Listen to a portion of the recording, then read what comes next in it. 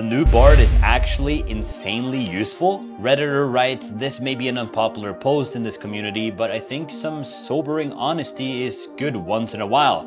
The new Bard update today brings essentially plugins for all Google apps like Workspace and other Google apps. For someone like myself, I use a ton of Google products, and having Bard integrate seamlessly with all of them is a game changer. By example, I can now just ask it to give me a summary of my emails or get it to edit a Google Docs, and it's a conversation. I know this type of functionality will be coming to ChatGPT soon enough, but for the time being, I have to tip my hat to Google. The rollout of their plugins, or they call it extensions, is very well done. I actually haven't tested it myself yet. This commenter says, "I'm personally a huge fan and honestly glad for the pressure this will put on OpenAI to think more outside the box than these other companies to stay ahead." This Redditor says, "Based on your post, I tested it.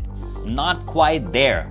I asked it to find me an email with an appointment for this Saturday, couldn't find it. Asked it again with more details.